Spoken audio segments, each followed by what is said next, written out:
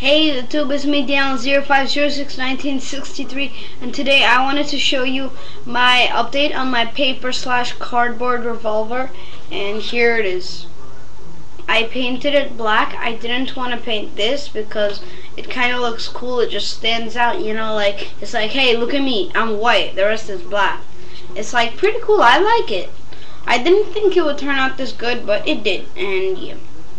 I don't want to use 22 cal bullets or anything.